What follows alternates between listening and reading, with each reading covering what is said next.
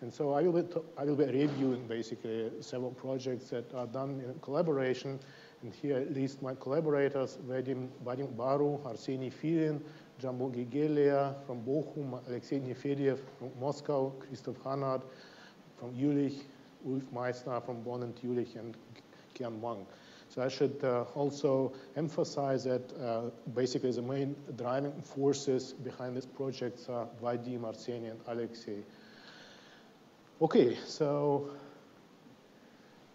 this workshop is actually about mass generation in QCD. So we all know very well QCD produces amazingly rich and complicated structure, lots of different kinds of bond states. So I have indicated here the conventional bond states, meson and baryons, some of the exotic bond states, but in principle on a different level. So if you think about nuclei, then those objects are actually kind of bound states made out of bound states. Microphone is not working. Yeah. Okay. You might have a little bit closer to your. Just put it a little bit up, maybe. Okay. So now it's better. Okay. All right. So specifically in this talk, I will actually focus on hadronic molecules. So we're talking about sort of extended objects which can be interpreted as bound states of, in this case, charmed or bottom mesons. And specifically, I will be talking about this state. So that's a famous hidden charm state X, 3872 with the quantum numbers 1++, which has been first observed by the Bell collaboration already some time ago, and which resides amazingly close to the DD star threshold. And I will also be talking about these two charged states, 1 plus minus, ZB and ZB prime, observed recently also by the Bell collaboration. So those are charged states. They cannot be made out of BB bar, and so those are truly exotic states.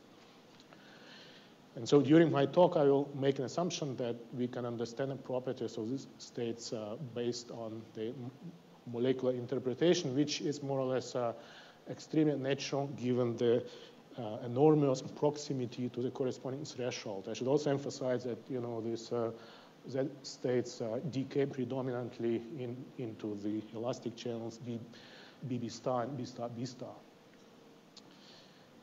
All right, so actually molecular states. So you can refresh your memories from chemistry. So if you have two nonpolar atoms, like helium atoms, then what can happen is that because of the fluctuation of the charge distribution, you may spontaneously generate a kind of dipole in one of the atoms, and so this will induce another dipole, and then there is an attractive interaction, van der Waals interaction, which is actually pretty weak.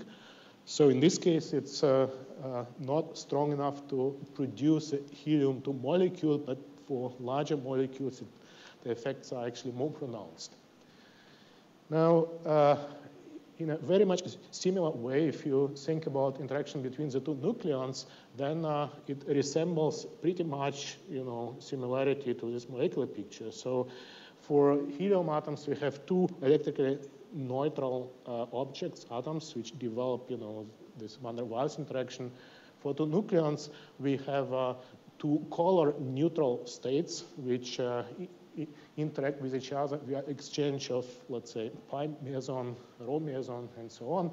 And so this strong interaction is also a residual interaction between this color neutral object. And in the case of nucleons, this residual interaction is actually strong enough to bind them to the deuteron, of course, as we know.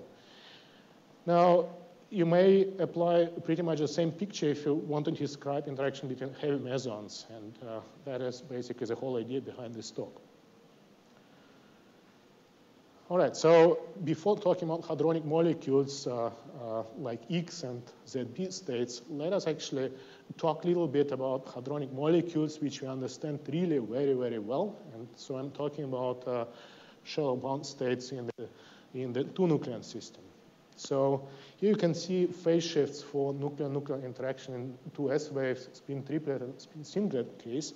And now, if you look at this picture, you immediately see, so because of the threshold behavior, phase shift has actually to grow linearly for S waves. Now, you see there is an extremely large slope if you take a look at the phase shift near the threshold in both channels. And so this huge slope actually is nothing else but the very large scattering length, which you can see here in these numbers. So it is indeed extremely large if you compare it with the typical range of the interaction of the order of the inverse pion mass. Now, this situation tells you that there should be poles in the S matrix which are located near the threshold. So it's telling you that basically in both channels, the nuclear-nuclear system is close to the so-called unitary limit. And we have indeed a bound state, which is a deuteron, shallow bound state. And in the 1s not channel, we have a virtual state. So just to remind you, in the case of bound state, the binding momentum has positive imaginary part. Now, for virtual states, it has a negative imaginary part. So virtual state is located on the second Riemann machine. But still, if virtual state is located near the threshold, you can see that it can strongly influence phase shift and observables, of course. Now, for systems near the unitary limit like we have here, one can actually make use of various kinds of effective field theories in order to systematically describe certain universal features. And so in the case of nucleons, one can actually do the simplest possible approach in which you just build up your effective field theory based on nucleons alone. So that is what's called pineless EFT. But you can also do a little bit better by explicitly including pion degrees of freedom. That is what is called chiral effective field theory. All right, so let us now think about what kind of effective field theory we can actually do for X and for other molecular states in the charmonium and bothonium systems.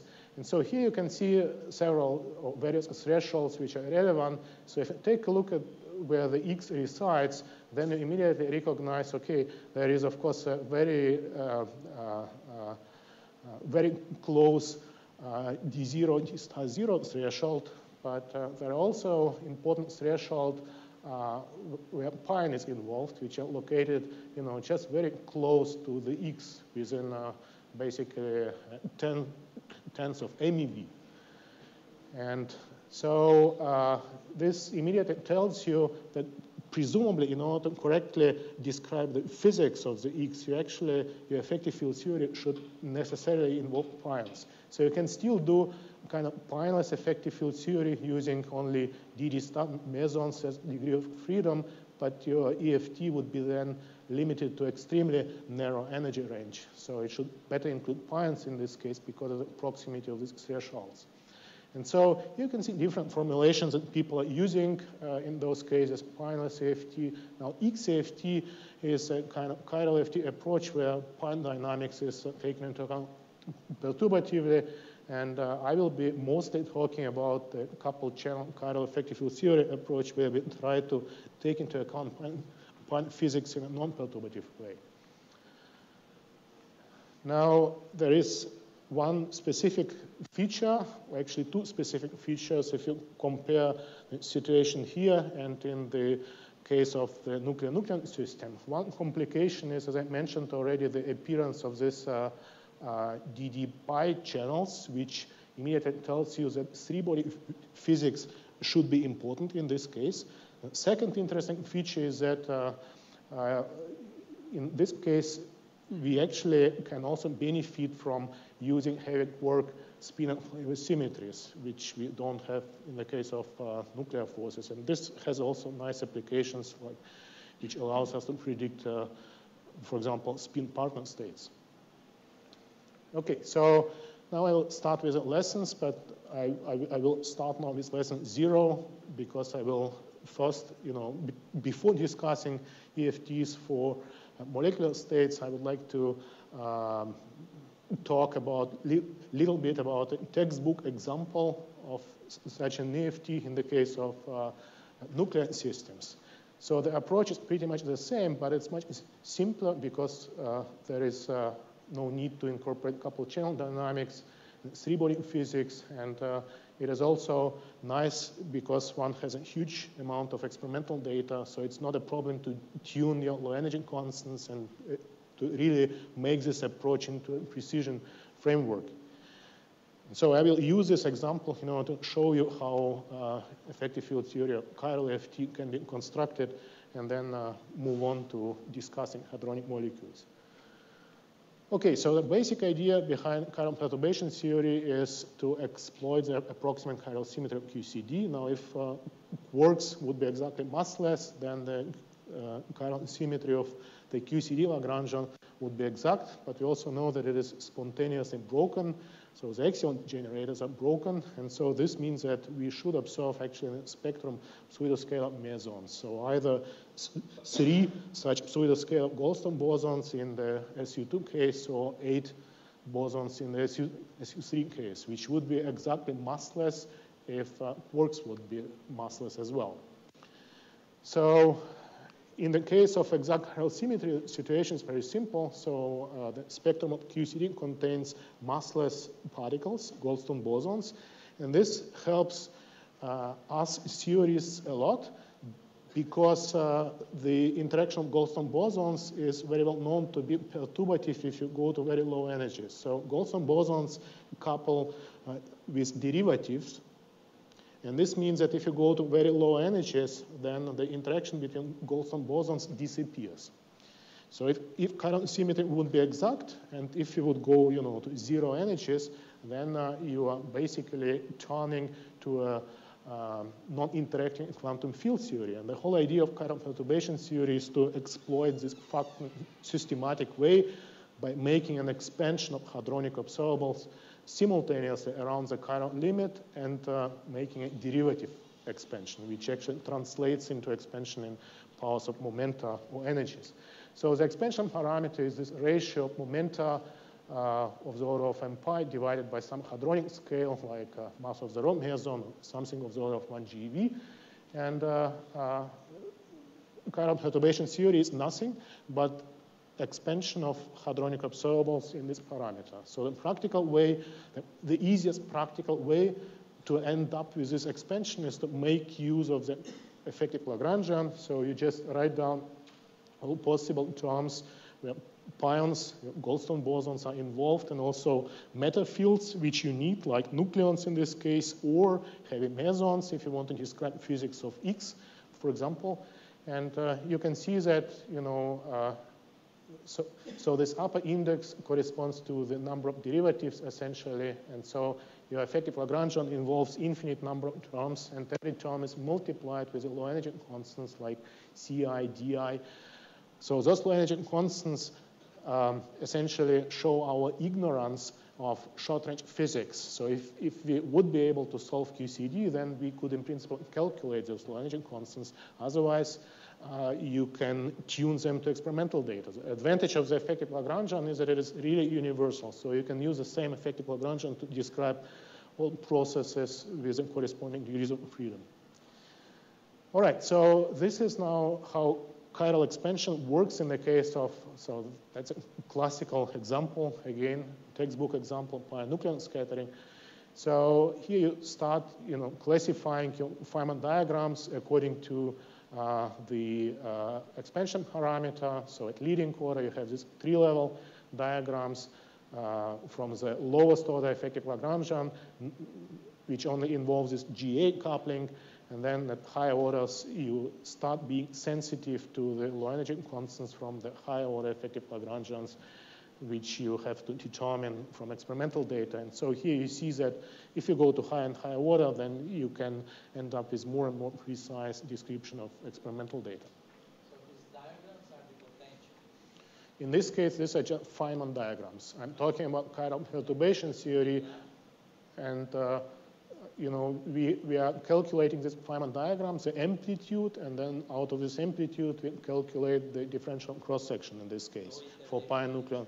In this case, it's pure chiral perturbation theory, which is Feynman diagrams. So you can easily see, the the powers of these diagrams. Every vertex involves, so GA vertex involves one derivative, and then there is one power of Q in the denominator because of the heavy barium propagator. So this is order Q1, and so you can easily convince yourself that the ordering scheme is correctly reproduced here. Okay, now if you now add an additional nucleon, so I have two nucleons, then things immediately start becoming more complicated. So as I mentioned already, the interaction of Goldstone bosons with themselves, but also with metal fields, is suppressed if you go to low energies. So this coupling involves a derivative. But if you have two nucleons, and if you're looking at this diagram, then you have two derivatives from the vertices, but you have also pion propagator, which scales as Q minus 2. So immediately, the naive dimensional analysis tells you that this diagram scales as order 1. And the same holds true also for this contact interaction, which is not at all suppressed by the current symmetry in the low energy region.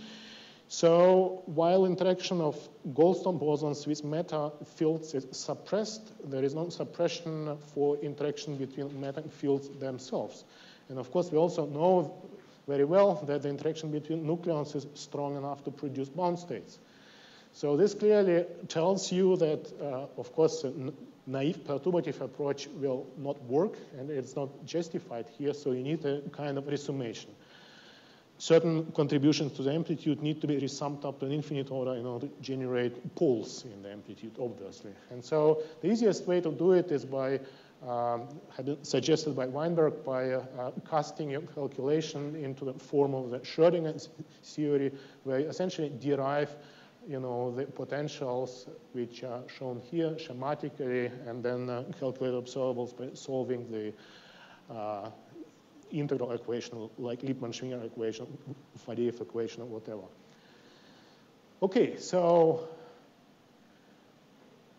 in the simplest approach, remember I mentioned that in principle, if you're only interested in, let's say, the properties of the deuteron at extremely low energies, now the deuteron binding momentum is only of the order of 40 MeV, so it's still factor of 3 smaller than the pion mass. Why do we need pions? In principle, if you're only interested in the deuteron, you don't need pions, so you can consider the simplest effective field theory, pionless CFT, which only incorporates such contact interactions. The advantage of this formulation is that it is extremely simple, so you can do calculations analytically, scattering amplitude at leading orders, so if you only iterate this derivativeless interaction, then you immediately see that whatever iterations you do, you will always generate the same divergence, which is absorbable into the same low energy constant. So the leading order amplitude, even though being calculated non-perturbatively, is renormalizable, and you can include higher order corrections perturbatively in order to maintain renormalizability. Of course, if you will start iterating next to leading order short range operator, then you would need, in principle, an infinite number of counter terms. Now, if you want to do better and include pions, then historically, people first tried actually to include pions perturbatively. So that is a so-called KSW approach, which keeps all these nice features of pionless CFT. It's renormalizable. You can do analytical calculations, beautiful results, but unfortunately, it doesn't converge for nuclear scattering.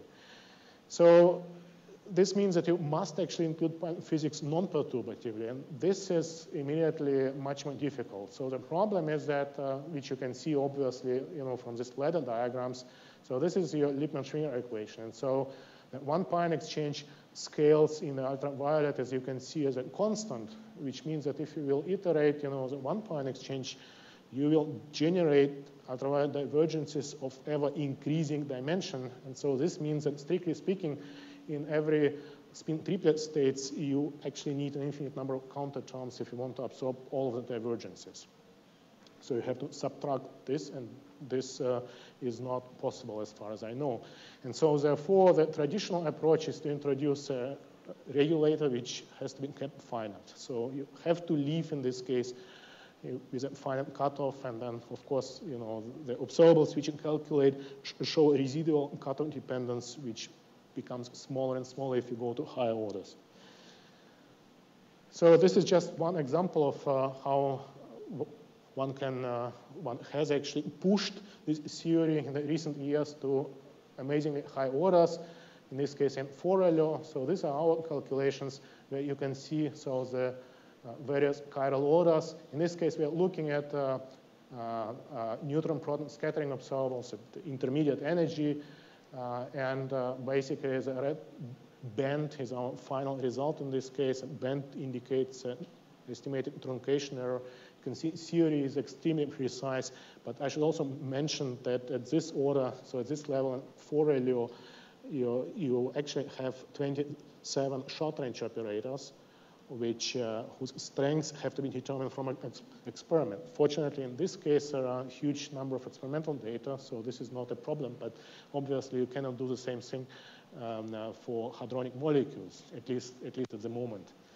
So this is just to show you that you can use actually this effective field theory to make real precision physics. I should also mention that our interactions produce actually the best available description of nucleon data below the point production threshold. Sure. How can I see that I see clear evidence of chiral two-ion? Yeah, so that's a good question. So you can see it in the following way. No. The chiral expansion of the contact operators comes always with 2 powers of momenta.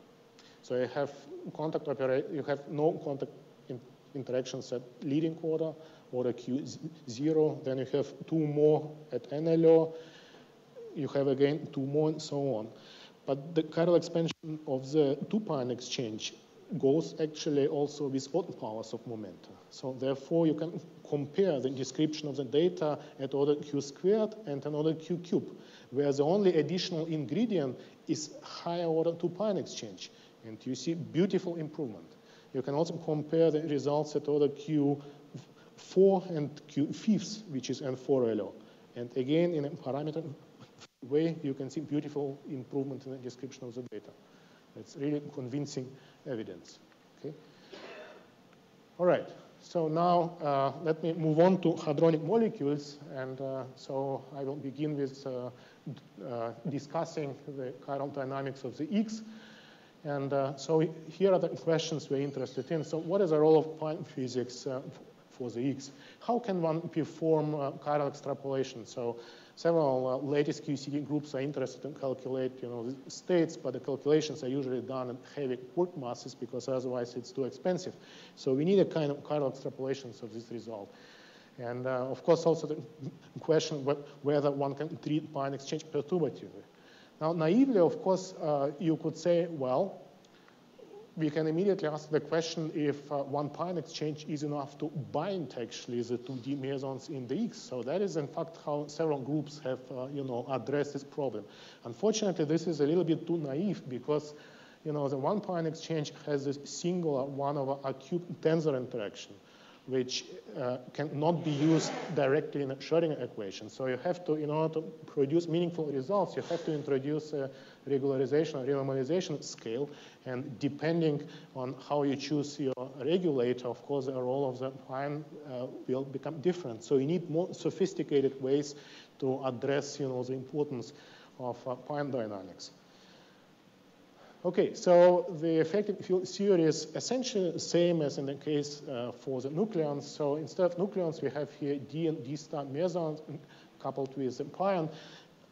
Everything I will be talking about is leading order, so you only need this leading order Lagrangian with a single energy constant, which can be determined from the decay widths of D star into D pi.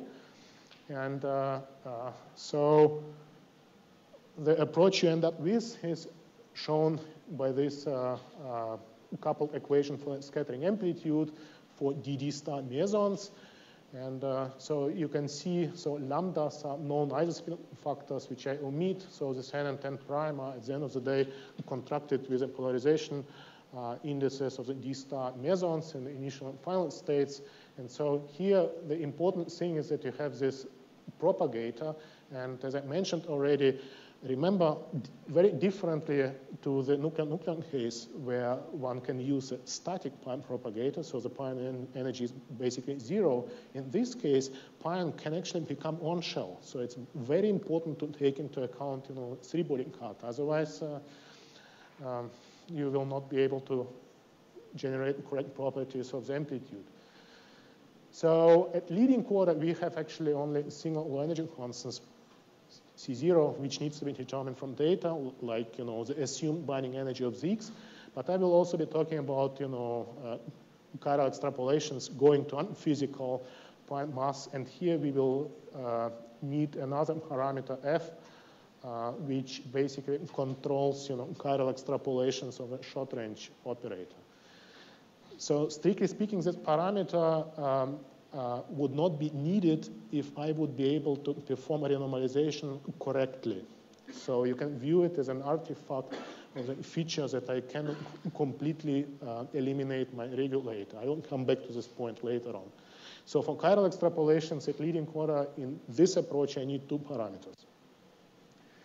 So before going to chiral extrapolations, here you can see calculation by Vadim and collaborators for the partial decay width of X into dd pi. And so here you can see, so in this case, we have just 1 parameter because everything is in the physical quark masses. And so this red line is our result depending on the binding energy, assumed binding energy of the X. And here you can see that if you would now make a static approximation for the pion, so this is this green line, you will be completely off. So this immediately tells you that 3-body dynamics is really important.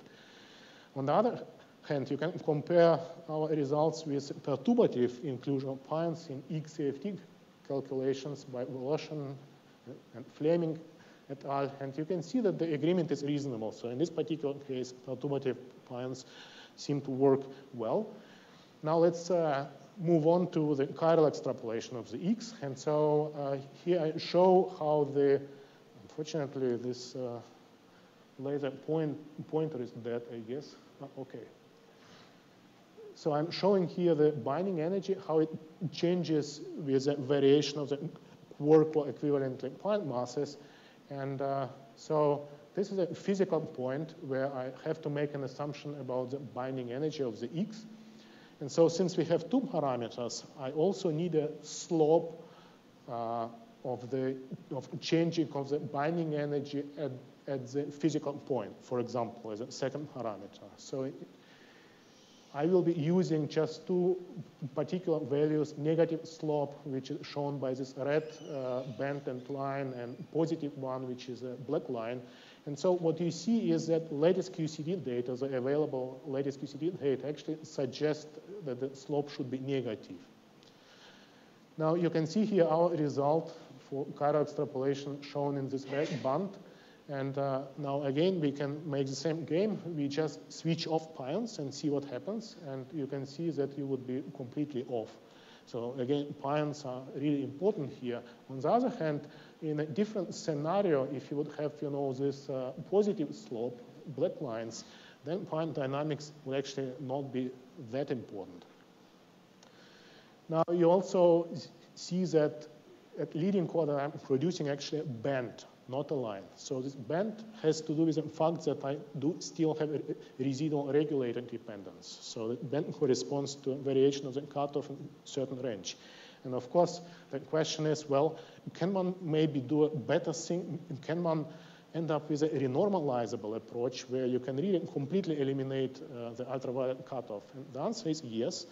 And in fact, once again, to remind you, the problem emerges from the fact that the Lépine-Schwinger equation is linearly divergent, as you can see here.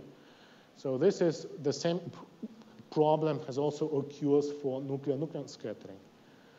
Now, with Jambul-Gigelia, we have actually found that the non-renormalizability of the Lépine-Schwinger equation is actually a consequence of making a non-relativistic expansion at the level of the Lagrangian or ingredients entering this integral equation. So if you would start with a relativistic approach, you can easily convince yourself you cannot generate linearly divergent integral equations. So it would be only logarithmically divergent. And so the idea is that, well, why don't we make calculations in this relativistic framework? But still, of course, we don't really want to solve Peter equation. So we actually use this three-dimensional equation, which has a correct unitarity, relativistic unitarity. And so this equation is known as Kardashevsky equation. And so if you, as you see immediately compared with the Schwinger equation, this equation is only logarithmically divergent, which means that this ladder iteration of pions will only produce logarithmic divergence, and your leading quarter amplitude is exactly renormalizable. So in this case, one can completely eliminate the regulator. And in fact, at leading quarter, one then obtains a parameter-free prediction for the binding energy of X, because the whole M-pion dependence is governed by the one pion exchange. And so you see that at leading quarter, one ends up with a conclusion that X should disappear, actually, if you increase the pion mass. This is the same thing that is also observed for the deuteron, and the explanation is very simple. So the one pion exchange has only very weak S-wave interaction, but it has a strong tensor interaction. And so the strong tensor interaction produces an effective attractive force for S-to-S transition via the D-state transition. Now, if you make pion heavier, then you basically decrease the impact of the one pion exchange, then the attraction decreases, and then at some point, your bound state disappears. However, the problem with this is that for systems near the unitary limit, which are really fine-tuned, you can actually show that your higher order corrections next to leading quarter corrections to the interaction are enhanced. So the uncertainty of this leading quarter calculation is very large, and you definitely need to go to next to leading quarter. And this is shown here in this plot. So this line, dashed line, is our next to leading quarter calculation, where we include the next to leading quarter correction perturbatively. And again, everything is exactly renormalizable. There is no cutoff here, nothing. And this is a result of pileless AFT at next to leading quarter. Again, you can see it doesn't work. And we also tried to include, next to leading short range operator non-perturbatively, but in order to make it in the way compatible with renormalizability, we have actually made use of resonance saturation hypothesis. So you basically model this next to leading quarter short range operator via exchange of, let's say, rho or other mesons, and then by variation of the mass, you produce, your chiral extrapolations. So again, you can see, so we played also the same game, but now inversely. Imagine that you have latest data here, and then you want to describe X in the physical case. And so if you do it with dynamical pions, you obtain this red band. Static pions would produce this extrapolation. So you clearly see the importance of, the dynamical inclusion of pions. Now, in the last couple of minutes, I would like to talk a little bit about spin partners. And I start with spin partners of the X. So it's very well known that the isospin and heavy quark spin symmetries constrain actually strongly the S-wave interactions between D and D star mesons. Okay, at the end of the day, you have only two independent short-range operators there. And so this immediately makes possible predictions for spin partner states, which people have done, of course, since many years. Now, the question is, if you will switch on pions explicitly, how would these results be affected by the pion dynamics? And that is what we want to study. So here I'm showing you the relevant S-wave D and D star states, so 0 plus plus, 1 plus minus, and vector and tensor states.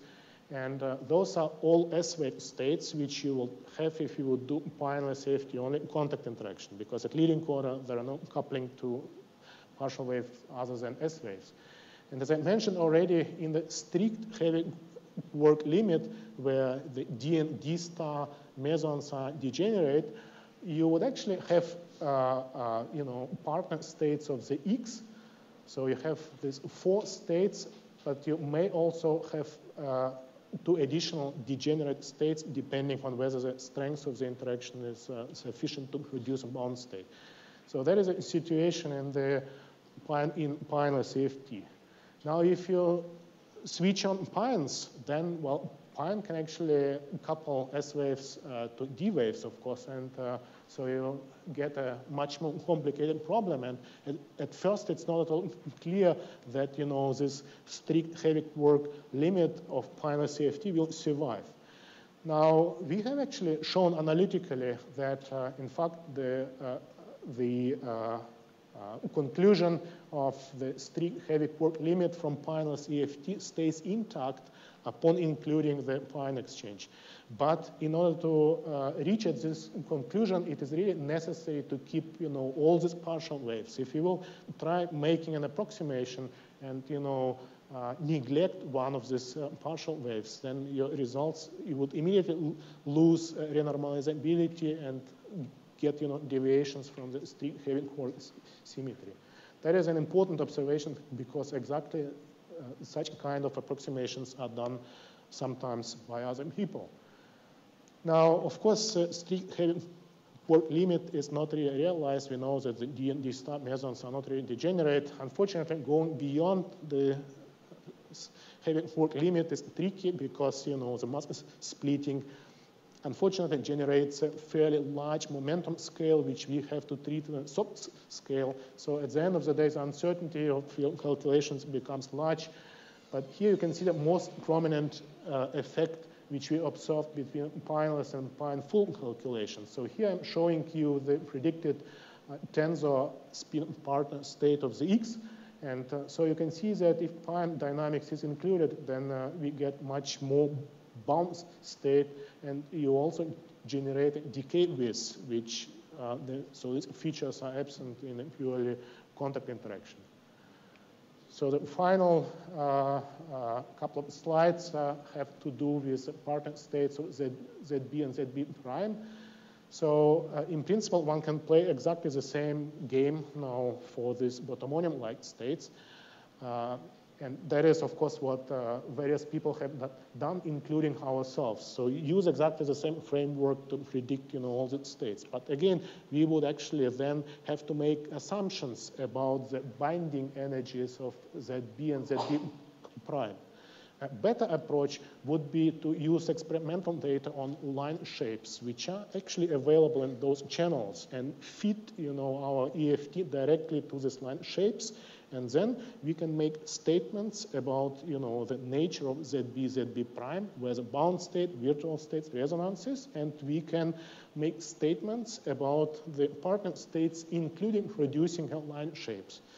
And so this is exactly the approach which we followed very recently. So in this preprint, which is just a couple of months old, here I'm showing you here the fits that we have done for line shapes in the 2 elastic channels, BB star, B star, B star, but also in the inelastic channels of Bohmonia and pions.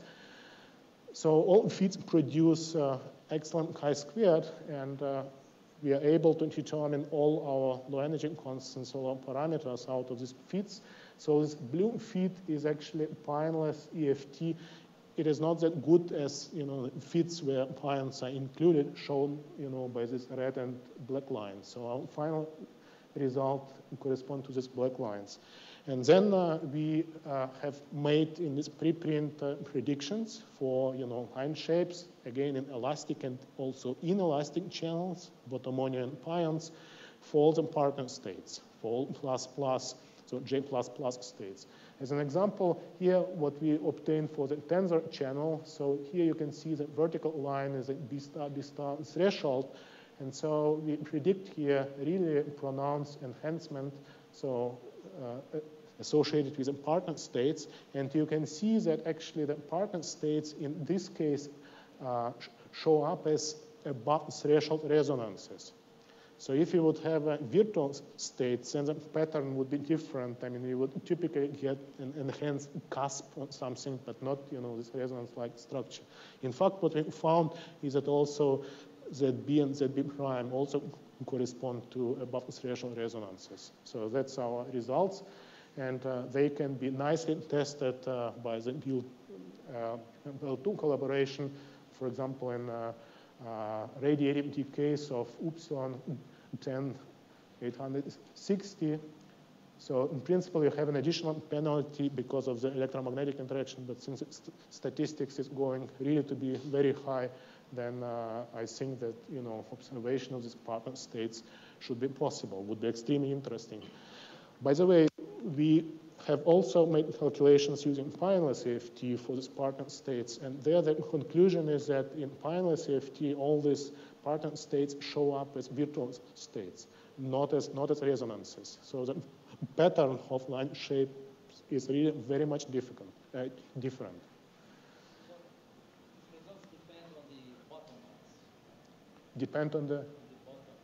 Yes. How well Right. constrained is the bottleneck? Because it depends on the generalization speed. So you take the PDG value. Yeah, I cannot answer yet. I mean, this question immediately. Yeah, but we just do PDG information. If you change the bottleneck. We can certainly play this game, yeah, and see what will happen.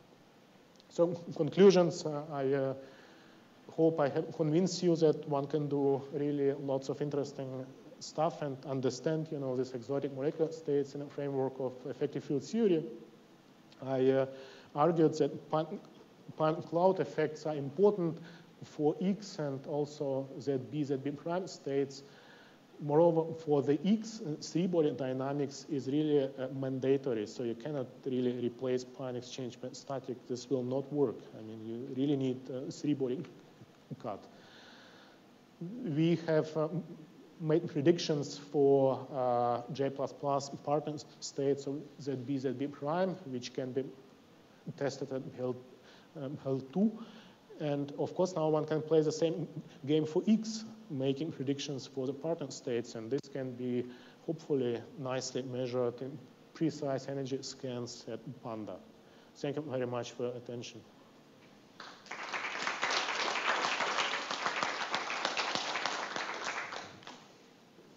Question, question or not?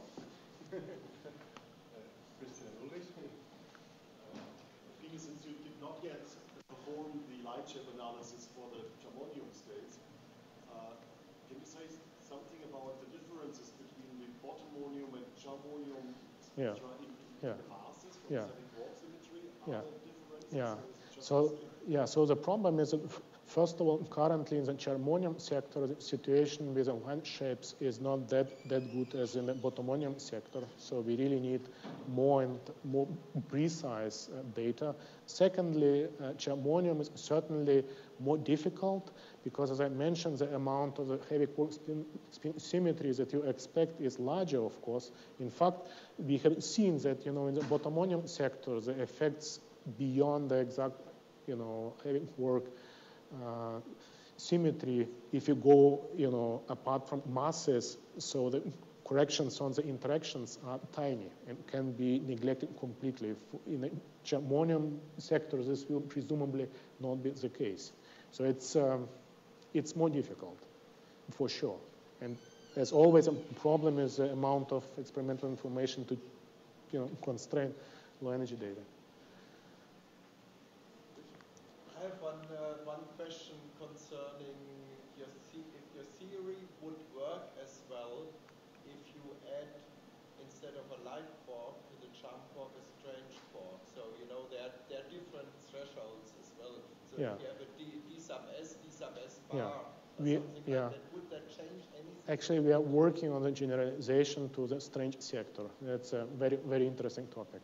Yeah.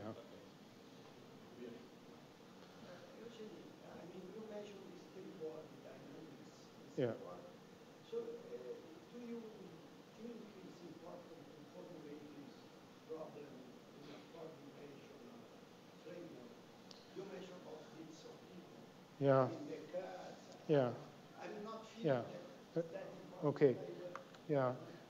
Okay. So the best calculations that we have done were shown where I was talking about the chiral extrapolation of the X in this renormalizable approach, where we are solving basically the Kardashev equation.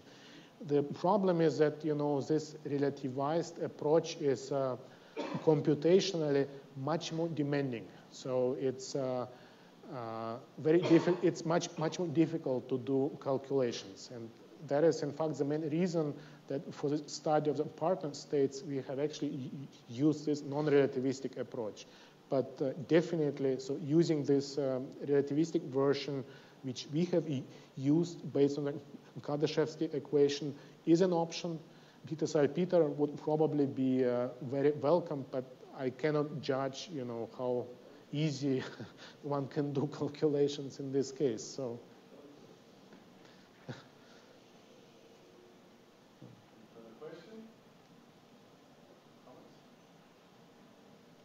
No. Let's thank Katrin again. So as I announced, following two talks will be, the first one will be Marcio, who will introduce us to the activity. All three.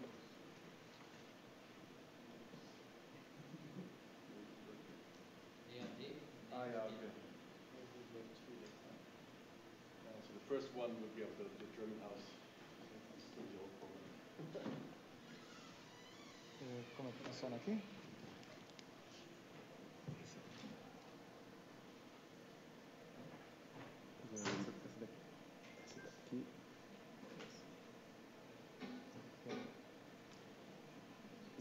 Desse está funcionando?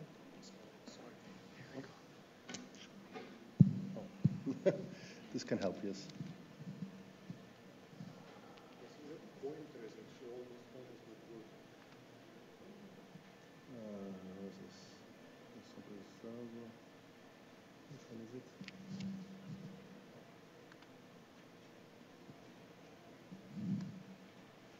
Okay, PowerPoint. Хорошо.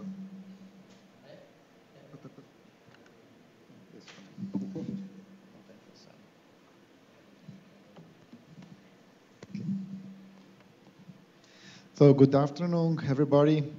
So I will not present you something about physics. I will not to try it. It's now the institutional part of the workshop, but I think it's also interesting for you to know about what we are doing in São Paulo with our German Center for Research and Innovation, who are we. And I have invited as well my colleagues from DAAD, the German Academic Exchange Service, Anna Bakhausen, and the director of the German Research Foundation, DFG, Katrin Winkler. They are arriving, still arriving, they told me. So I will start, and they will present, after my presentation, the funding programs from DAAD and from DFG, okay? So they are Anna Bakhausen from DAAD, she will speak after me, and Katrin is coming as well, okay. So we are 5 German centers for research and innovation worldwide.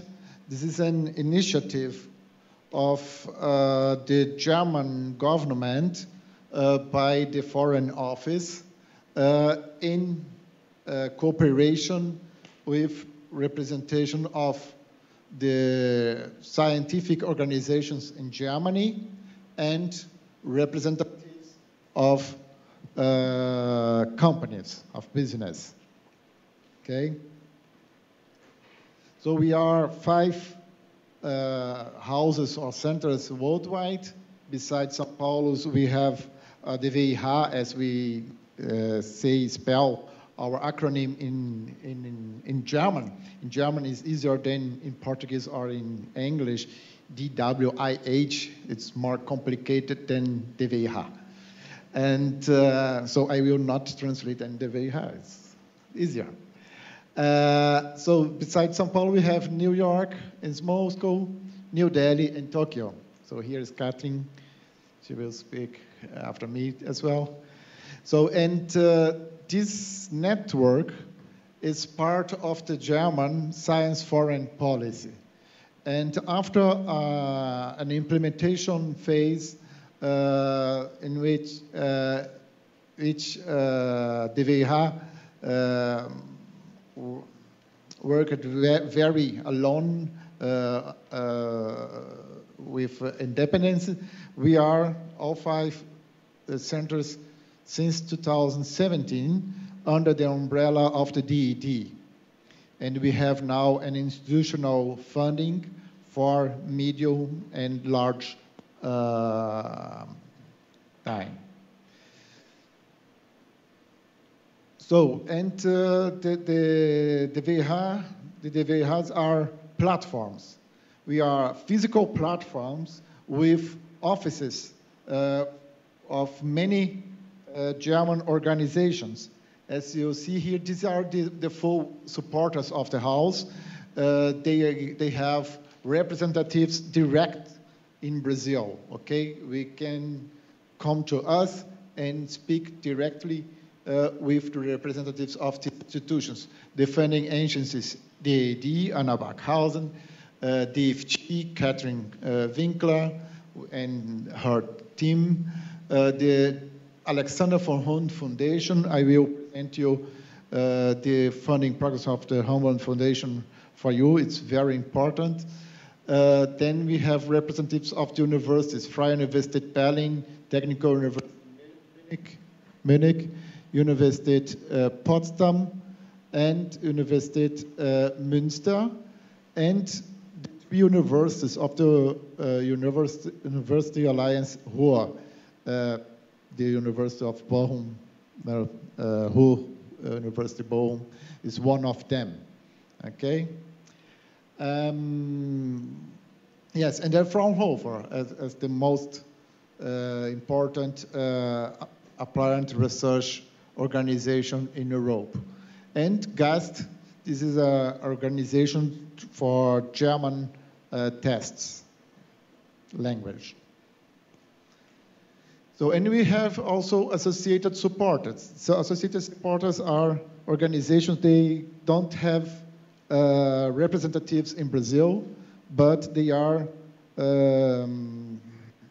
they work close to us and participate in our meetings through video conference, and they take part in our decisions and our definition of our program, of our activities.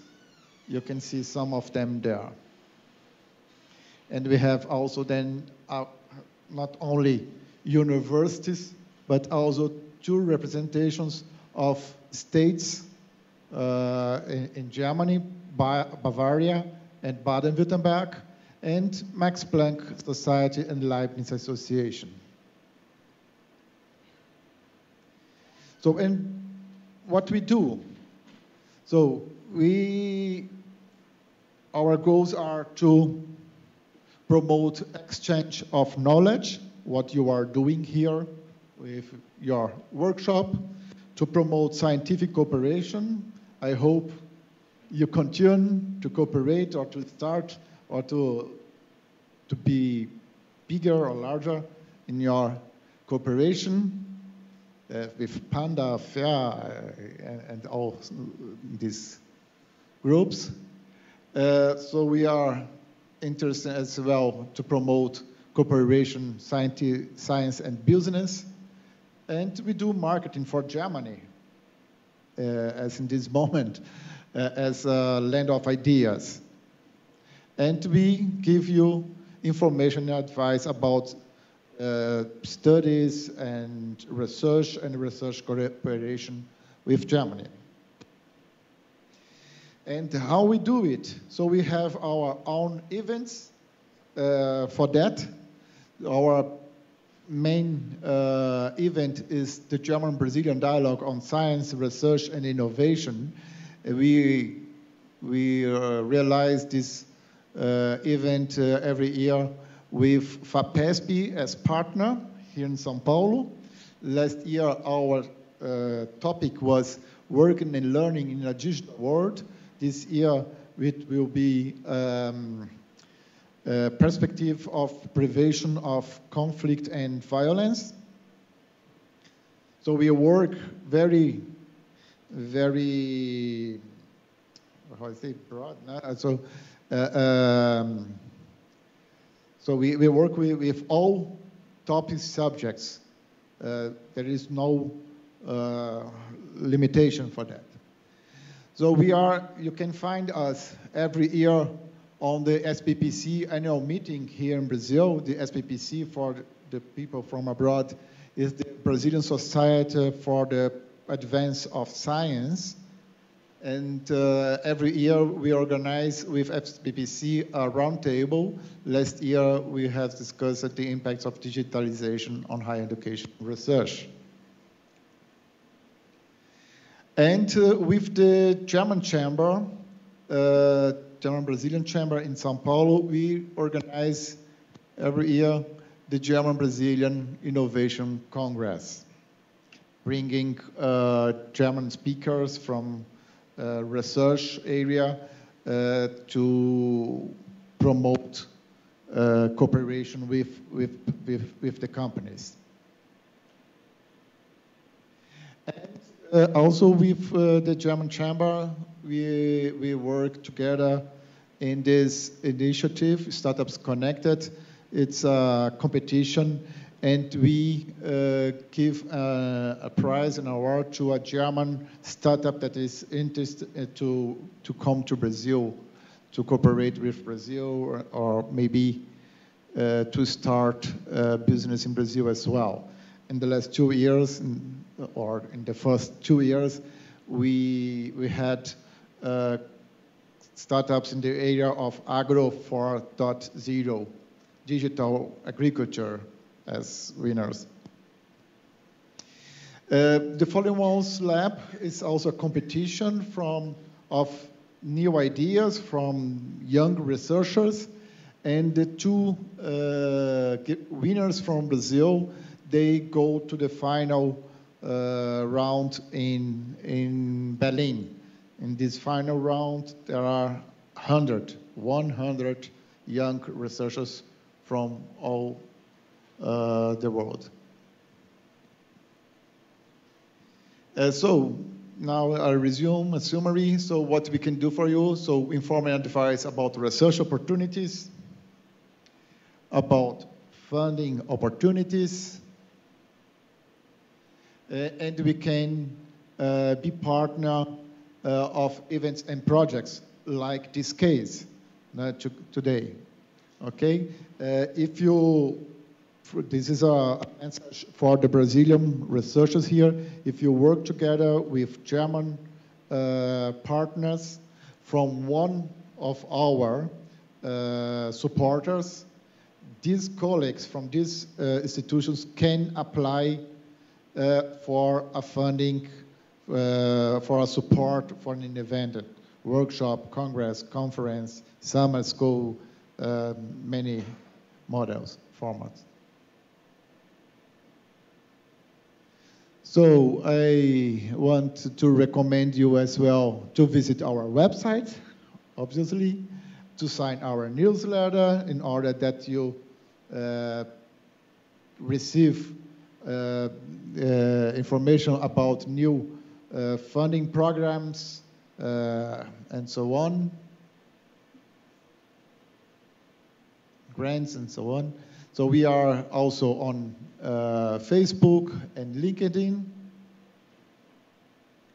Yes, this is the first part of my presentation. Then I want to present some funding programs that my colleagues will not present. But I will not go deeply in the presentation. So the Humboldt Foundation It's a very important organization for you, for the Brazilian researchers and the German researchers. I think they know the Humboldt Foundation. So there are the core of the work of the Humboldt Foundation is grants for postdocs and for senior researchers. Okay, is this program with CAPES in Brazil.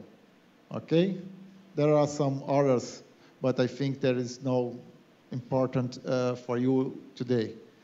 So the CAPES Humboldt Research Fellowships programs. Okay, it's a sponsorship for people, not for projects. Okay, if you are a good researcher, you can apply for these grants, for these fellowships.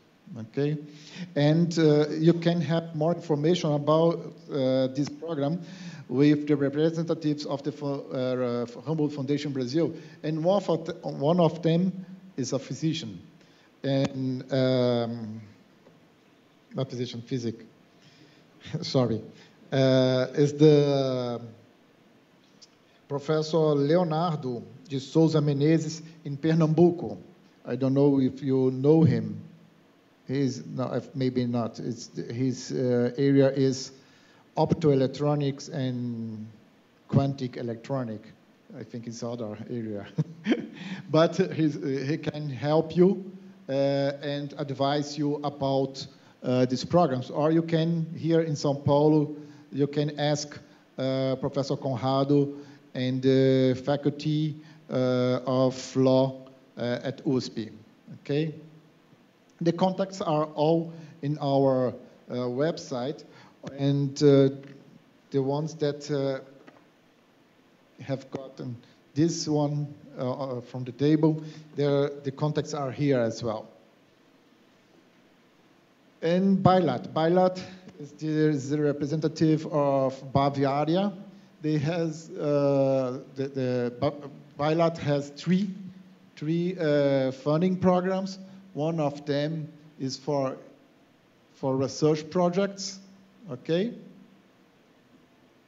The other one is with FAPESP to promote workshops as well. Is in the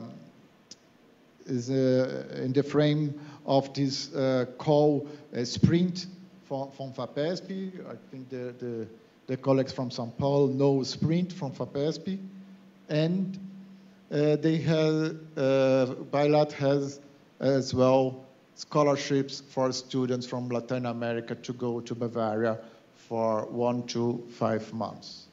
Okay, if you are interested. And so here are some websites to visit if you are interested. So research in Germany, academics.com, Jared. I think Katrin can explain more about it. Anna will explain. In our website, we publish as well the opportunities from Europe, from the European Union. That was from my side. So here are my contacts, and I will be until the end of, I think, of this afternoon here. Okay. Thank you very much, and I will invite then Anna Bakhausen for a presentation about the programs of DAAD. Thank you.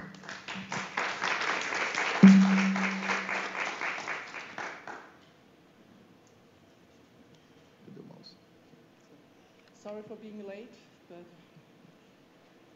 I'm very happy to be here. Just that I have to... Não cabe. Tem que tirar alguma coisa aqui. Okay. Não dá? Não, porque fica muito apertado. Bem. Esse é o de energia, né? Não, esse é o HDMI, não é energia. eu vou tirar esse e passar para cá. Sim. E Ótimo. aí esse entra aqui. Obrigada. Posso? Pode.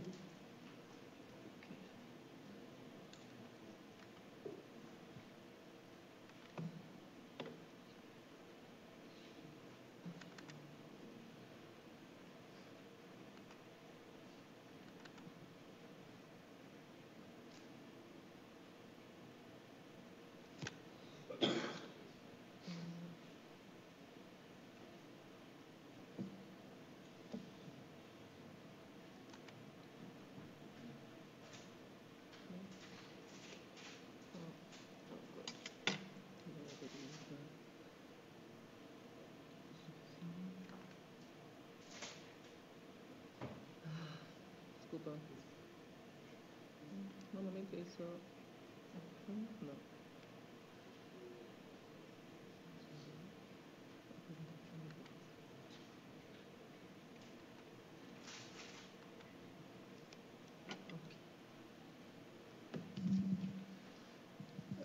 Bem, o meu nome é Ana Bakhausen, eu sou a coordenadora.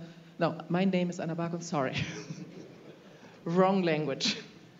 My name is Anna Bakhausen, I'm the head of the DID Information Center, and I will speak a little bit about the DID, about DID project funding opportunities, and DID scholarship programs.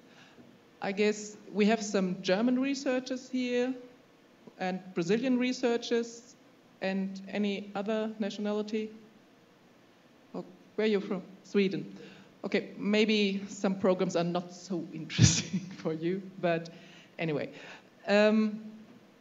So about the DID, I guess German researchers know the DID quite well. We are a self-governing organization of German universities funded by a federal German ministry like the Ministry of Foreign Affairs, the Federal Ministry of Foreign Affairs, the Federal Ministry of Science and Education, and the Federal Ministry of Economic Cooperation and Development. What do we do in general? What are our tasks? We give scholarships, we support structures for internationalization, and we offer expertise for academic collaboration. So here you have some numbers. Maybe the most important ones are here. My last numbers are from 2017. So we have individual funding and project funding. You see the DID funds Germans and Brazilians, and there are more Brazilians coming to Germany than Germans coming to Brazil. I hope that one day will be balanced, but well, we are working on it. Another map. We like to show maps. Marcio did it as well. Here in Brazil, we have the information office I already mentioned in São Paulo, and we have a bigger unit, the Escritório Regional Office in Rio de Janeiro since 1973, something like that. So we are very well represented in Brazil. It's our most important partner in South America. In general, what we do, of course, like today, we give information about study and research in Germany. We inform about our scholarships. We give scholarships to Brazilians as well as to Germans, but here I guess for you more important the Brazilian part. We support university corporations, and also we have funding for bilateral research projects. And if you are a German professor and you want to come to Brazil, please do so. We will support you. We have also funding for this. First, the second part is about project funding opportunities. Here we have PROBRAL, or PPP, projektbezogener Personenaustausch. This is a program together with CAPES.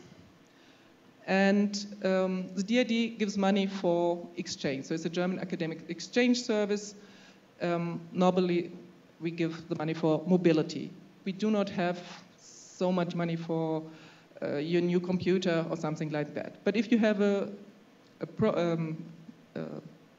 research project and you want to exchange PhD students or postdocs, that could be interesting. The next call will be in May, and the Germans apply to the DAAD, and the Brazilians apply to CAPES. But right now we have an actual call for, it's nearly the same, but it's with FAPESP. So if you're from a university in São Paulo, from UNESP, or I've seen there somebody from UFABC, I guess, or from USP, that could be interesting also for joint research project. You can apply and you will get money for exchange. And it's for 2 years, and you can apply for another 2 years, so up to 4 years. And the deadline is by the end of April. So there's still time. End of March or No, end of April. where, in Germany or in Both. It's the same deadline. Well, but I talked to Ms. Burkhardt, Oh, and she said 29th of March. What she said. oh, I'm sorry. So I have to look it up because I looked it up today and I copied it, I guess. And, sorry, I sorry. No, but if you could be it could be a. They also said it's not. Oh yeah. Okay. So, There must be a misunderstanding between FAPESP and the. oh, it's not good.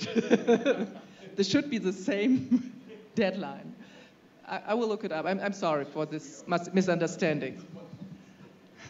So for PESPI says April and Frau Pochert says March. Because she said you should start in August, and there should be a review be done. No, I will look it up and then maybe I will write an email to Mrs. Pochert to say that they should be the same. It's spring for PESP. It's 20. No, that's. Yeah, just check. Ah, okay, but that's for PESPI. But he talked with my German colleague who's responsible for the German side. And if the Germans have to hand in the application a little bit sooner, that would be strange. I have to check it on the DID website.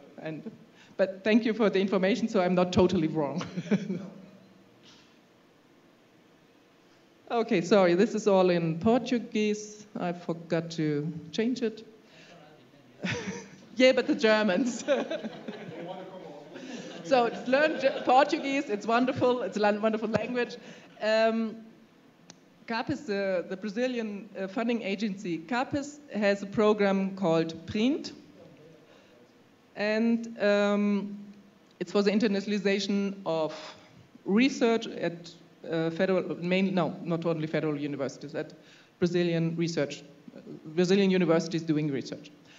And DAAD has some money for German PhD students who want to do part of their studies, part of their research in Brazil.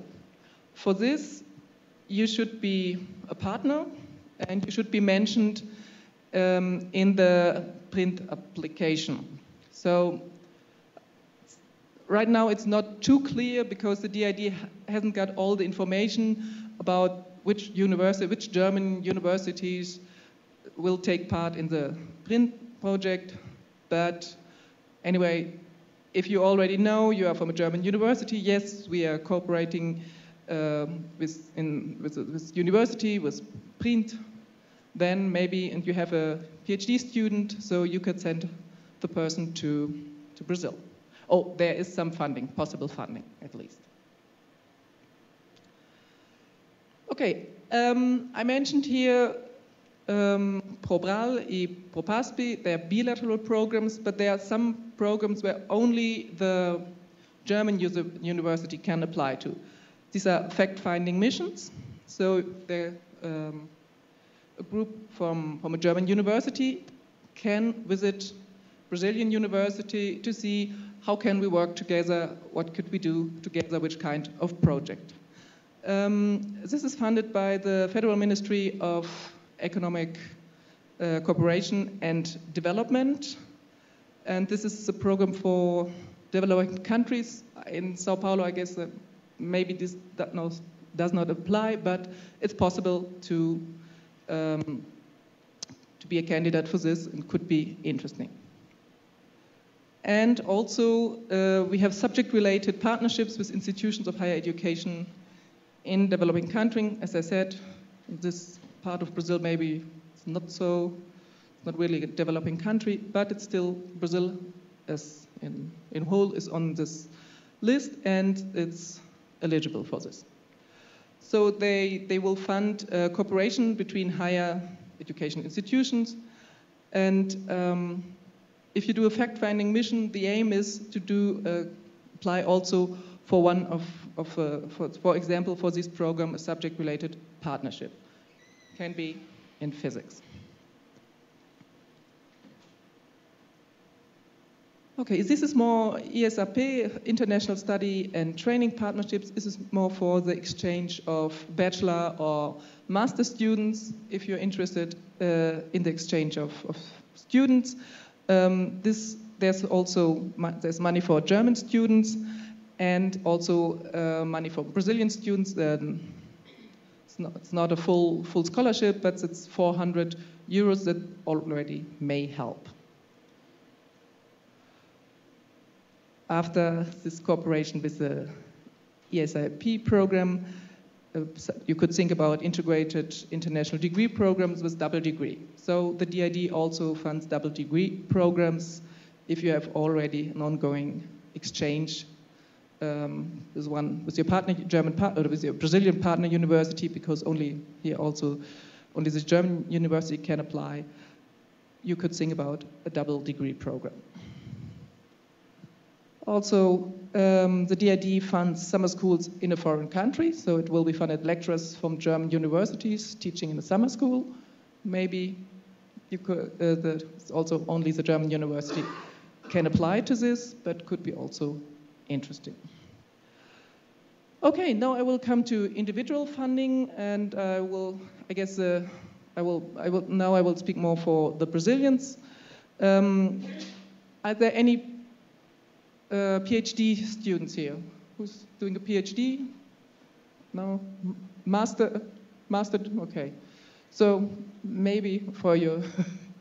We have scholarships. It's a joint call of CAPES and DAAD and there are 3 possibilities to get a scholarship. You would do full PhD in Germany, or you do a co-tutelle, also kind of a double degree PhD, or what we call the sandwich model. So you go for 1 year or for 2 years to Germany, but you will get your degree here in Brazil.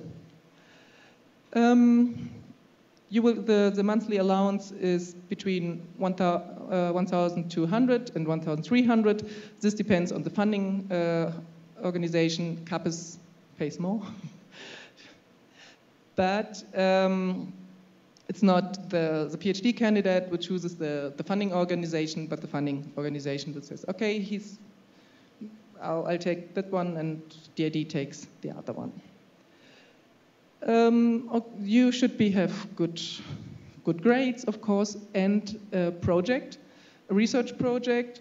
Also, for applying, you already need a contact in Germany. You already need a host, orientador. That can be sometimes a little bit difficult to get in contact if you do not right now a host in Germany. No, it depends. I guess in physics it can be in English. You need a good level of English normally, about B2. And in the last call they wanted B2 in English or in German. So if you do not speak German by now, but your host says, okay, it's okay if you communicate in English and you write your PhD thesis in English, it's fine. But I recommend anyhow to learn German if you live in Germany for a year or more. If you are doing your PhD and you're getting funding by CAPES, you can think about doing a research stay in Germany from 2 to 6 months, and you will get, I don't know, auxilio, I don't know what it is in, some odd money. Yeah, you stay with you have your scholarship, your CAPES scholarship, and you will get more, 650 euros and a travel allowance. So, but right now, this is only for CAPES, but we are working on it to do it also for CMPQ students, PhD candidates, PhD students, and maybe also for PESP, but vamos ver. Next deadline, okay, this is in the 28th of February, a little bit sooner, but the next one is the 1st of April, and I guess that could be an idea if you are interested in doing research in Germany. There are also research days for experienced researchers and university professors. This is from 1 to 3 months, and you will also get a travel allowance. And a mensalidade, the scholarship rate, is 2,000 euros or 2,150 euros. Also, you need, of course, need a host or a host institution in this context. And the next deadline is the 1st of April. But there will be another one probably in December.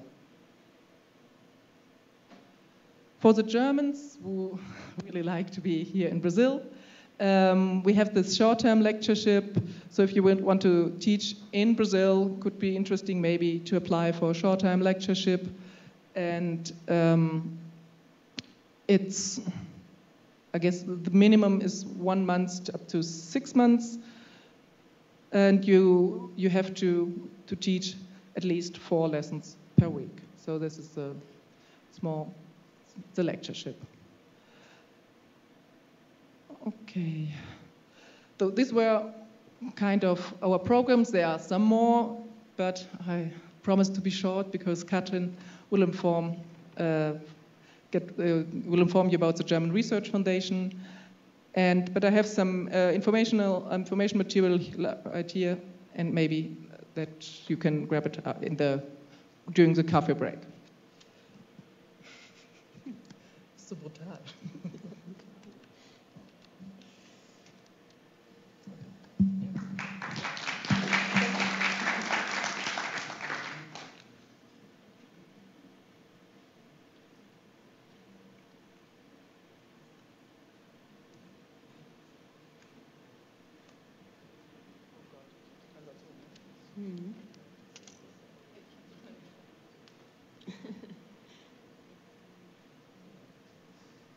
Sorry, I spoke more than 10 minutes, I guess.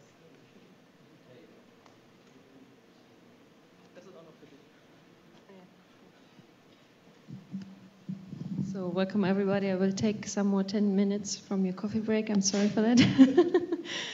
I will present you now the German Research Foundation for the Brazilians who are not so much aware of what the German Research Foundation is. The Germans know much better, certainly. And of our collaboration programs we are able to provide for collaboration between Brazilian and German researchers. The DAAD and the DFG is are somewhat sister organizations. The DAAD and therefore are somewhat complementary, whereas while the DAAD is funding very much on individuals, on academics, on students, PhD students, postdocs, and so on, we are starting funding research projects on the one hand side, and at DFG, only people having a PhD are eligible. So this is the first information for you, and the most one of the differences between DFG and DAAD. And moreover, at DFG, only people are eligible who would like to stay in Germany and do research in Germany.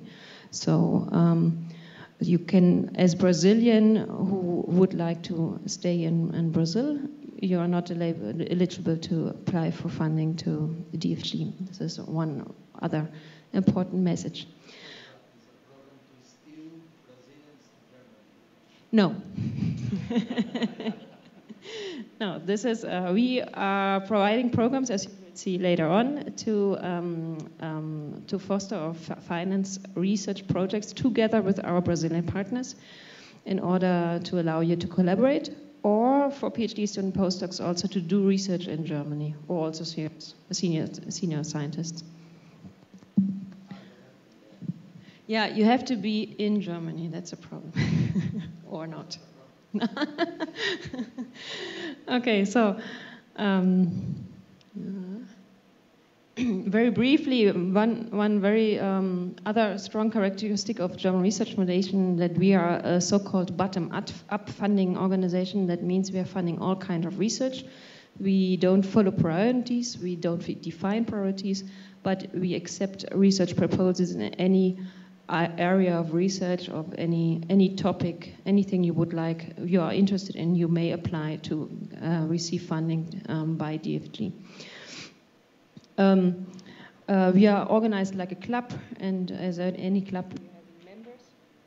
And our members are university and research institutions, just to understand our policy. We are not directly under the roof of a ministry in Germany, and that gives us also the liberty DFG is characterized by.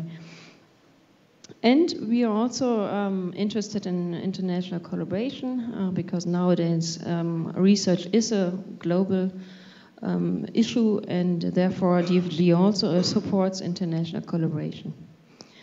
To give you some numbers, in 2007 DFG was funding over 30,000 research projects with an annual budget of 3.2 billion euros. We have about 35 different research programs, from the funding of individual research projects to research consortia, to international collaboration, research infrastructure, and so on. International collaboration we perform via agreements on the one hand side. We are maintaining close contacts to our international funding partners. But we have also some offices abroad, not so many as the DAAD, but at least we are on almost every continent. And the youngest office is actually the one in São Paulo, being responsible for international collaboration with Latin American countries. So not only Brazil, but all Latin American countries up to the Caribbean. And this is where we are, in this nice building there. And what we do here, we provide information, we are present at conferences, we advise scientists, but we also maintain contact to our funding partners, funding organizations like FAPESP, for instance, like CAPES and SIMPECE, and we develop together with them funding instruments or procedures in order to allow you to do research together. In DFG, as I said, has about 35 research funding programs. In all of those funding programs, you may include international collaborations in form of applying for a budget for international exchange of researchers, for performing workshops, and you may invite a researcher for a longer time even. But there are some programs we're using more often, and you see here on this slide that if you have very few contact only and you don't know your research or your potential research collaboration partner, not yet, you may apply for mobility funding to visit this person or to invite this person come over to Germany. Or to have a workshop together with the Brazilian and Germans, or between Brazilian and Germans.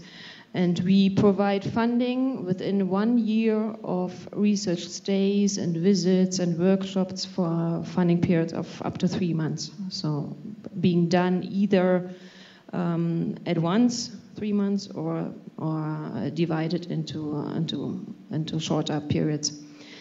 If you then have already a research project idea, you might consider to apply for indeed a research project, so which allows you working together for a period up to 3 years. Normally, this is a period we have at DFG in our research grants program, and we provide here budget at DFG. This is only the DFG part at the moment. For personnel, for instrumentation, consumables, travel budget, guest scientists, budget for publication. And there's something which is called Mercato module, which provides you or the Germans to invite a foreigner to come over to Germany, or a senior scientist or junior scientist, to work in the lab or in the projects for a longer time, to receive a salary even, and to enhance the collaboration by this longer research stay. And if you have more than just one research partner and you have a topic of a broader topic of research involving several scientists on both sides, you may consider one of the programs which allow funding for research consortia. And this is, we have at DFG funding programs that are called International Research Training Groups that combines research and a training program, research units involving various scientists, or even bigger collaborative research centers. And you see here that at DFG side, those funding programs are long-time funding programs. What is important for us and for you actually is also that we normally, where we have involved research structures and funding structures, we work within the principle of matching funds by DFG for the site in Germany and by the foreign partner organizations. And this is actually the work I'm doing here in Brazil. We have a variety of cooperation partners on the federal level, on the state level here in Brazil, one of which is our oldest CAPES. Also, we are collaborating with SIMPECE. Our very well-established collaboration is FAPESP. We are also collaborating with FAPEMIC and FAPERJ. Since different times and in different extent, the best or the most flexible collaboration is certainly together with FAPESP. So if you're here in the right state, if you're from the state of São Paulo, so you have in principle all opportunities to receive funding for research collaboration.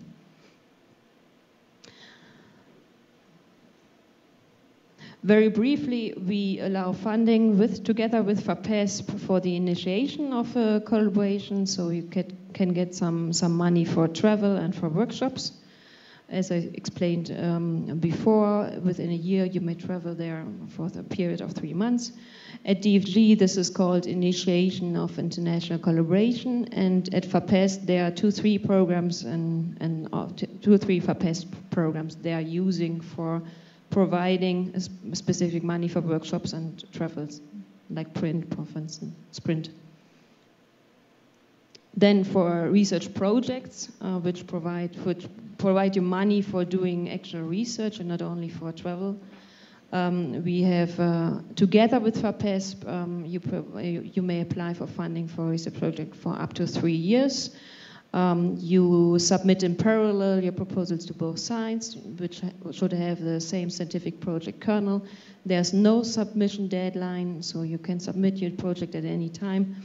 At DFG, you may use the research grant programs, and at FAPESP, this is called Auxílio à Pesquisa Regular. At the moment, we have separate peer review, but a joint decision between DFG and FAPESP. And we fund also coordinated programs or collaborative research programs between various scientists. Again, you would submit the proposal at any time on both sides on the same time. Again, you have the same description of scientific project kernel. We have no submission deadlines. We have some restrictions according to the programs at DFG. You may submit at any time, as I said, but the procedure is somewhat specific. It's a 2-stage procedure where you have firstly to submit a draft proposal, and then you may be invited to submit a full proposal. But together with FAPESP, we jointly evaluate those projects because they are long-term projects, they are bigger projects, and we jointly decide those projects on site, so either at the applying university in Germany or at the applying university in Brazil.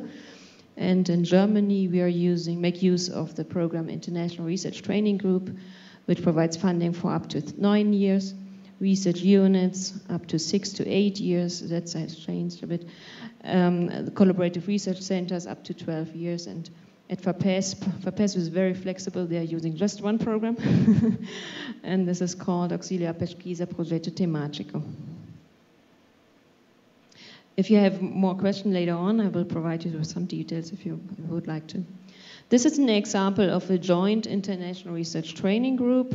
It's in physics, actually, so you're the right audience here. It's dynamical phenomena in complex networks. The objective is structured training of PhD students under excellent research conditions and an international exchange. So the PhD students may spend at least 6 months in the laboratory of the collaboration partner on the other side, in Germany or Brazil. Which should be part of the PhD thesis. So this is no extra mobility stay, but part of the PhD thesis. That also means that the individual projects within this bigger project or bigger program should be very much connected and networking and collaborating. That the PhD students indeed is part of an international atmosphere. And this is working very well. It's now in the second funding phase. It's being funded since 2011 and will be funded until 2021. In the institutions involved are INPI, the USP also, some other institutions here in Brazil, the Humboldt University of Berlin, and the financing comes from FAPESP and DWIH. The total investment in these 9 years, about 8 million euros. It involves up to 15 principal investigators, and on each side about 15 or up to 15 financed PhDs. Sometimes you have some other PhD students also contributing, but financed are more or less 15 on each side. Okay, very briefly, one other strong collaboration is together with CAPES. We have been funding mobility, we have been funding research projects. We are on the way to establish such a joint international research training group program, which would be very nice because CAPES is the right organization for co-funding this. And then we would have actually the opportunity Brazilian-wide, so Brazil-wide. What we have with CAPES very established during the last 10 years, a program which is called Radiactive, a collaborative initiative in the area of manufacturing engineering, which has been funded from 2008 to 2018. This is in principle for the Germans who know the DFG programs, in principle a bilateral priority program. So a network of a variety of individual bilateral research projects. So bilateral research projects, smaller consortia that are somehow networked. And this involves also student exchange. This involves annual meetings between the researchers involved. On each side, we have a coordinator who's managing the network somehow. And every second year, we have a call to take up new proposals to be funded and to extend funded projects. And since this kind of program has worked very well, we have had the aim to extend this idea to other areas. So in the last year, we have been launched a call in the field of chemistry, industry, and advanced digitalization. Also in the last year, so this is running at the moment. We have been launching a call in the area of law. And the next call in this area, or a bit extended, maybe also to physics, will be in 2020. So we inform you normally via the websites of CAPES, via the websites of DFG. We have something at DFG which is called Information for Scientists. So if you're ordered this information of scientists, you will get any information on that. And this is what I wanted to provide you very briefly. If you have more questions, please don't hesitate to contact us. This is our team here in Sao Paulo, and we provide you any information we may give you. Thank you very much.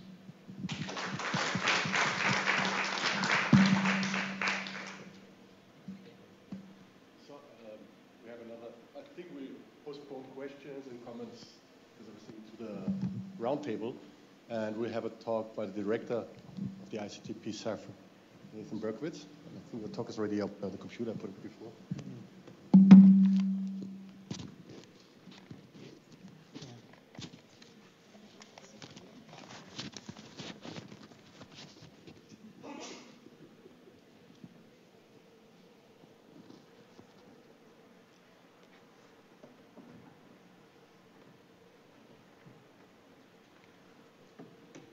Okay, so thanks for all of you for coming here. I guess this is for the people who haven't been here before. So this is a center started 2011, connected with ICTP in Trieste. So the people you may have already met are the people who do most of the work, Janeiro, Umberto, and Lucas is the one who was just helping with the computer equipment. So I'm the director. The vice director is Rogério Rosenfeld, who many of you may also know. So the motivation is, of course, to create a theoretical physics institute similar to the institutes that exist in other parts of the world. In South America, there are very few such institutes. Part of the problem is that South America has very diverse environments. Some countries have highly developed research, some countries don't. And South America has some problems with bureaucracy that makes it a problem to have a center like this without, at least without the bureaucracy involved of organizing workshops. I think everybody from Brazil who's organized a workshop knows that it's not a pleasant activity. So there are some successful institutes in South America. IMPA in mathematics, I think, is the best known. And the idea of ICTP in Trieste was to create regional centers similar to ICTP, but in the different regions. So we were the first one. We were created for South America. That's our name, South American Institute for Fundamental Research. There was one created in Chiapas in Mexico for Central America. There's one in China that's being created now, and one in Rwanda for African continent. So why this institute in São Paulo for South America? So this is the oldest graduate, well, at least one of the oldest graduate schools in theoretical physics. It started more than 60 years ago, in 1952. It has a small department, just approximately 20 professors, but it doesn't have undergraduates. So the professors are more or less free to do research and to organize activities. Of course, we're located in the state of São Paulo, which has the benefit of FAPESP, which was already mentioned, is probably the most stable funding agency in South America. And of course, São Paulo is the biggest city in South America. It has many large universities. So although we have just a small graduate physics department, the biggest university in South America, USP, is 45 minutes away. And there's also Campinas, which is a few hours away. And there's a new university, where I think people were a few days ago in a suburb of São Paulo, Santo André. Okay, so this is a short history of more or less our institute in pictures. So this is the old IFT Institute. This is FAPESP.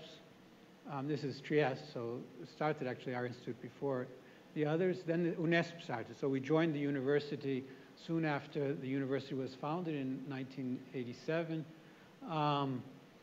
We were originally in a different place near your hotel for the foreigners that are staying near Pamplona. We get some funding from private foundations such as the Simons Foundation and also Perimeter, which was started as a private theoretical physics institute but now has support from the government of Canada. So this is in Waterloo.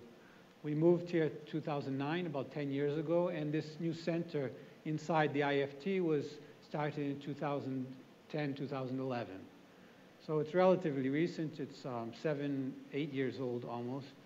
We're funded mostly by FAPESP, through FAPESP grants, similar to the thematic grants that were mentioned in the last talk. We have tenure-track professors that are funded by Simons Foundation. We also have, of course, tenured professors that are funded by the university. And last year, or a year and a half ago, there was started a new private foundation in Brazil, the Epelbaum Institute, which also funds some of our outreach activities. So they're trying to be something like the Simons Foundation in Brazil. So we've had some impact. So, for example, the university that we are part of was named by Nature as the most improved institute. So they do this every few years. And this was of all the institutes in South America, in Latin America, actually. This is our council. We have the director of ICTP as the head of our council. We also have the head of FAPESP, scientific director of FAPESP is on our council. We have the president of the Brazilian Academy of Sciences, and now it's Luis Davidovich. We have people from other institutions. This is Peter Goddard, the ex-director of Institute for Advanced Studies in Princeton. So this is a council which essentially is independent of the bureaucracy of the university, and it involves 10 scientific members, which have a rotating 4 to 8 term membership, and they're representative either of different countries or different areas in South America. So funding, as I already mentioned, the university funds our staff members, so the secretaries, and also they fund up to 5 permanent professors. And of course, they also fund all the infrastructure of the IFT, so all the professors and all the secretaries of the building where we are. And FAPES funds our activities. So in addition, they fund postdoc positions, also these young investigator positions. And they also give us funding, for example, for scientific journalism, et cetera. ICTP essentially funds visitors coming from other countries in South America, and they also help to organize schools together with them and workshops together with them in Trieste. So we have many joint activities. As I mentioned, we also have funding from some private sources. Perimeter Institute, they fund a joint faculty position, and we also have a joint school with them and a joint master's program. So this is something that started 3 or 4 years ago and is very successful. We have some money from Simons Foundation, which funds 2 tenure-track positions. We have money from the CEPIER, a private institute in Brazil, that funds our outreach program. And we also have some private donations. And of course, we also get funding from the federal agency of CMPQ and COPS. And we have many research exchange agreements, including, for example, with Mainz in Germany. So they're planning to have some joint activity with them starting next year also. So that might be interesting. It might be interesting to involve the various funding agencies in Germany for that. The research, so of course we're part of the IFT physics department, but the researchers in this center are chosen through a scientific search committee. So we have an international search committee that chooses these members. So they're in different areas. The most recent member, Aline Hamides, she joined us last year. And actually this year she's now in Germany in Dresden at the Max Planck Institute. So she's going to spend a year there and then come back here, and hopefully she'll bring collaborators with her that can also take part in these exchange agreements with Germany. So we also have postdocs, as I mentioned, funded by FAPES. We have many visiting researchers that take part in our activities and come for programs. We also have a search, which actually, this was an old transparency. We have a new Simons FAPES fellow that will start next year, acting in the interdisciplinary area of biological physics. So we have associate members from all over South America. So these are, of course, the people from São Paulo, but we also have from the different countries in South America and from other regions in Brazil. They help us with organizing activities, and they're frequent visitors here. Okay, so activities. So this is one of our activities. We also have activities for PhD students and master's students, these international schools. So they're generally 2-week schools, and we have 50 or 60 students that come to study some focused activity and some advanced topic which is not covered in the usual courses. I think that's a highly successful activity. We have well, all of the infrastructure necessary for this. We also have mini courses, programs and workshops typical like this one. And we have outreach activities for all different kinds of public, but in the last year we're focused on high school students. We have courses here for high school students on Saturdays. It's advanced topics that aren't given in high school classes, but you just need to know high school mathematics in order to get into some of these modern physics topics. We also, of course, have informal lectures. I'll show you some slides. So this is a series of lectures we have in a museum that mixes a physicist and an artist. We also have informal lectures in a pub by physicists, but mostly it's just question and answer period. So it's a nice way to involve the public in our activities. And as I mentioned, we have these activities for high school students. So these are the courses that are given by physics professors for high school students. And this is a school we have once a year for attracting the best undergraduates to our department. So the idea is that at the end of this school, we have an exam, and the best scorers on the exam get invited to a joint program with this institute in Perimeter in Canada. They spend a year here and a year in Canada. So these are the activities in 2019. So we have all kinds of schools and workshops. This is, of course, one of them, I guess. Should be here. This one here. And there are other ones that will go on in 2020. So these activities are chosen once a year by our scientific council. So the most recent council meeting was in February, so they've chosen the activities for 2020. If you want to propose activities, or you want to visit, or you want to take partner activities, all the information is on our webpage.